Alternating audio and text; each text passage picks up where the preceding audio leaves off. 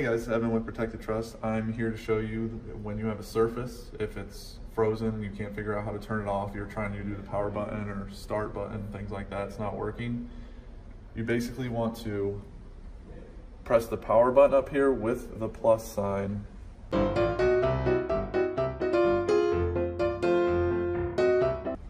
And press them at the same time. And you have to wait for 15 seconds. Normally it takes about 10, but just basically wait until it turns off. And as you can see, everything is off now. Once you turn it off, press the power button again, and you should see your Windows sign and it should turn on normally. If it doesn't turn on normally, try it again. And then if not, just contact us here at Protected Trust or any IT administrator.